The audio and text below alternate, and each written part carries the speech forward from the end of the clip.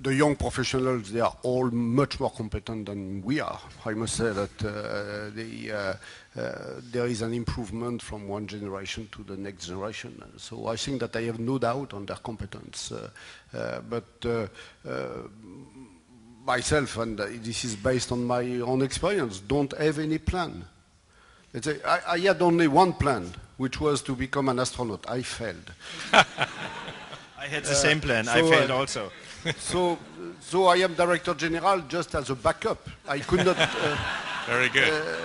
I could not be like Charlie. So, and this is the reason why I am so jealous of Charlie. But don't have any plan. You have a competence, as Jan said. You just go. Don't put any border to your reflection. No border, including geographical border.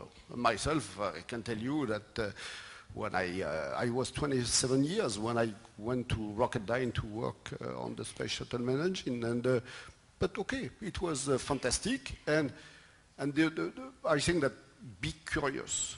The most important part, and it's just to continue to learn. When you are not learning anymore, I think that this is the end. And I am still learning a lot. I have learned a lot from the previous generation when I was young, and I am now learning a lot from the next generation. But I am always learning. The day you feel that you know everything, I think that it's better to retire.